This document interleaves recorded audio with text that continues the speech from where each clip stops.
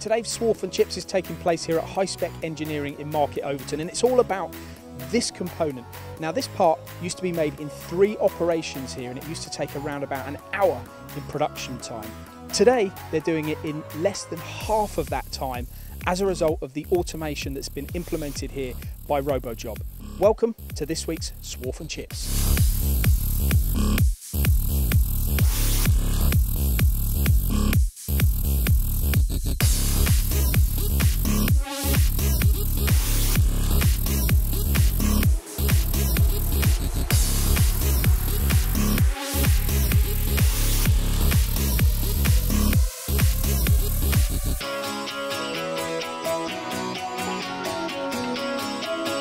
So in today's episode, we're going to be talking about how this part used to be made, how it's made now, and some of the problems that have been encountered and solved along the way.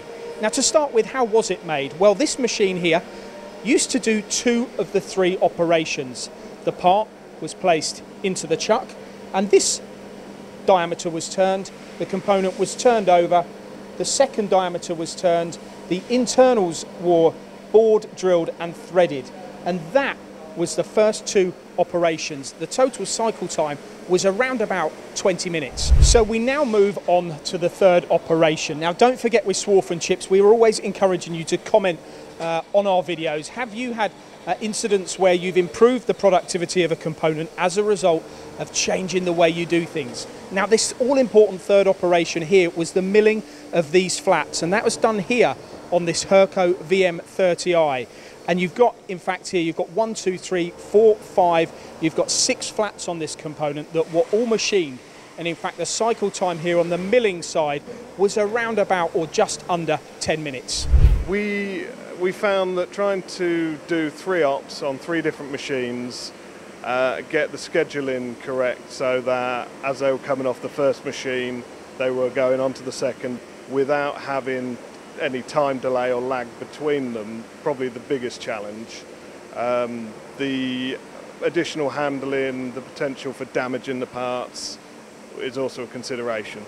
So there's a lot of thought that goes into solving problems when manufacturing parts like this. But why was RoboJob from Hydrafeed selected? We looked into automation for a start. We wanted to get this part done in one, along with many other parts. So once we decided on the machine tool, we found the RoboJob setup, put the 2 together, and it's a great solution. Had a few tweaks to make to how we produce the part, but it's now doing the job fantastically well.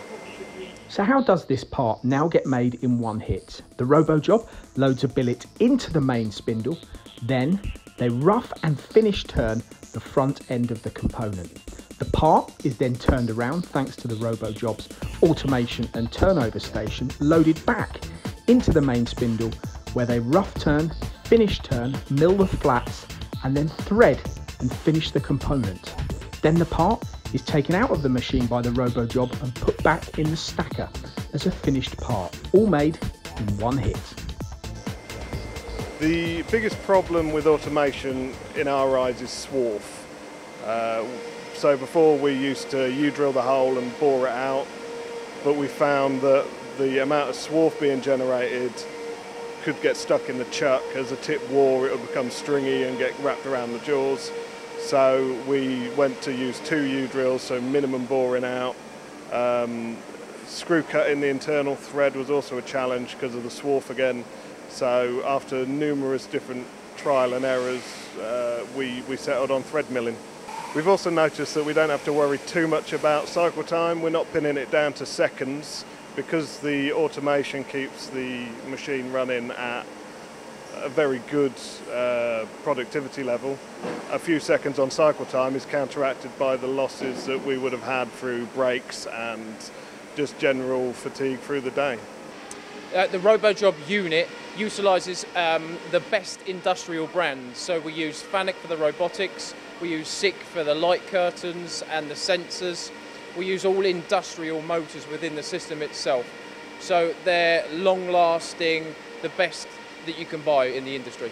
Year to date, there's over 800 installations, and each week there's more than 2 or 3 going in around the world every week. So teething issues have all been ironed out. It's a very slick, smooth process, especially when it comes to the software. It's massively important for the robot to be reliable. It wouldn't be doing its job if it didn't.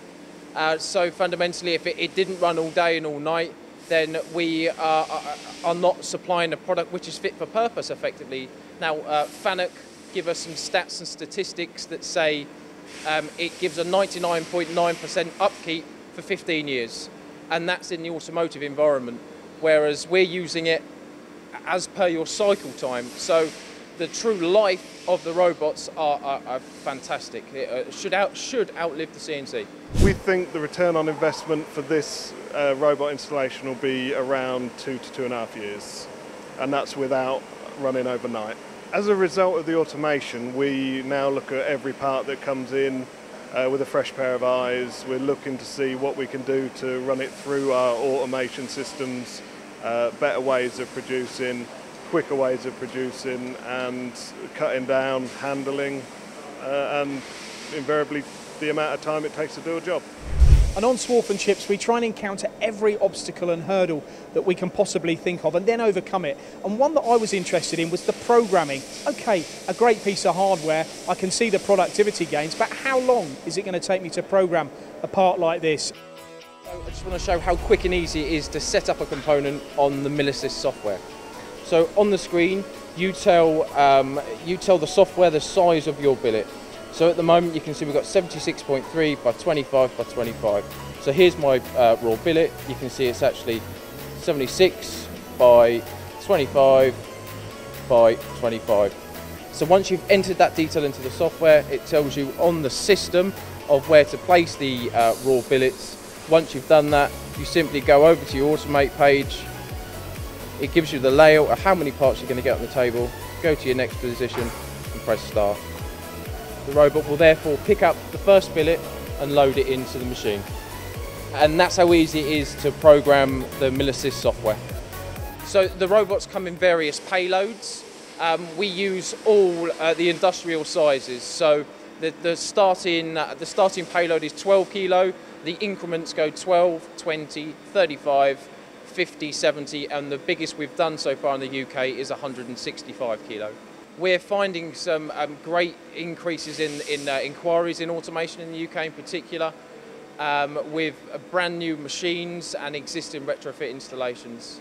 So the journey we've just been on has demonstrated how automation can impact a factory. We've solved, or I should say Hi-Spec have solved a problem and improved productivity, and in fact it was so good that they bought a second unit here you'll see behind us, which is actually attached and configured to a Herco 5-axis machining centre.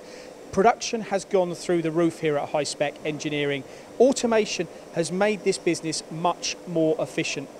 Now, automation and production gains aren't the only feather in the company's cap.